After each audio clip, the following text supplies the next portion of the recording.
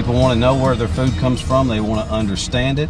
And the market plays a big role in that. Georgia Grown's doing a lot to educate the consumer.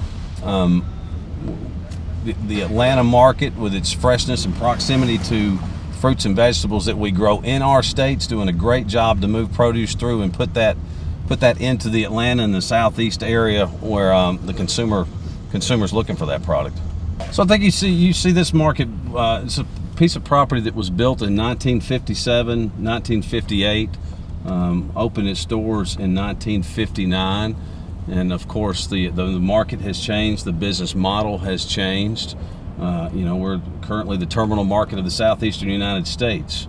So what we're doing plays a big role in food movement, but we've also, along with that wholesale, we've got the option of visiting some retail here at the market, and then, you know, the garden center, which will do a variety of both of those things. From the point of when I was a kid, this state was loaded with small farmers, to which all of these sheds down here that are open at one time, 90% of them were farmer sheds. And in the summertime, they were loaded with small farmers everywhere. Where to now, you see, I mean, you know, Georgia's like California. We've got a lot of big-time names in our state farming. I mean, you got Bolt House in Lake Park, Georgia, you know, doing a farming deal. A bunch of the guys out of Michigan, even some Canadians or companies are down here.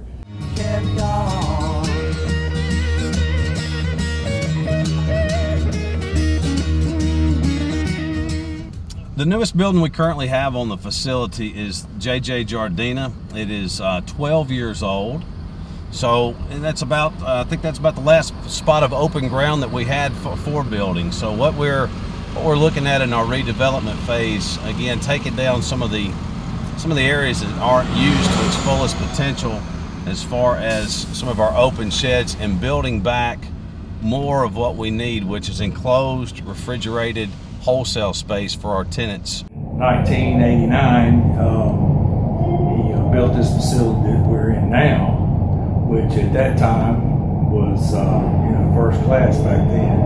But, you know, as years gone by, you know, we've kept up with the times. In the 60s and 70s, when the open sheds were a place where a lot of truck farmers, so to speak, were coming in, selling their produce, and then going home for 2 or 3 days to come back. That business model worked really well.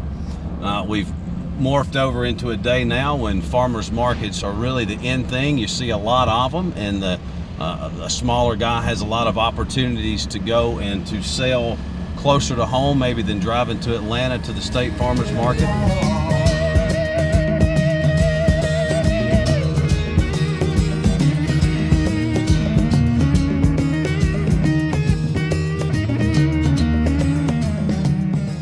They're going to take part of these sheds out down here, which are not occupied except for Christmas tree time, and going to build a new facility, I think 75 to 100,000 square feet, something like that, for wholesalers to go down here and all, and which that'll be a good addition and one the market needs. One of the first things we're going to do in the area that we're riding through now is we're going to start redeveloping part of our shed area. What we're going to have is taking down some of the sheds that are not used year-round, not used to its fullest potential, and we're going to put back refrigerated wholesale space that we are in a constant demand for. So that juggle it's ongoing, it's every day, it's a part of business.